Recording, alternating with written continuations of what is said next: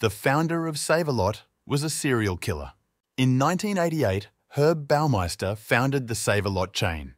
The chain was a success, and Baumeister became very rich. He also began spending a lot of time in homosexual bars in Indianapolis. Allegedly, he would bring men he picked up back to his mansion, where he would strangle them and dispose of their bones in the woods behind his home. Investigators eventually ended up at Baumeister's estate after receiving a tip from a man who accused Baumeister of trying to kill him. Baumeister fled to Toronto and killed himself. A search of his property uncovered the bones of 11 men.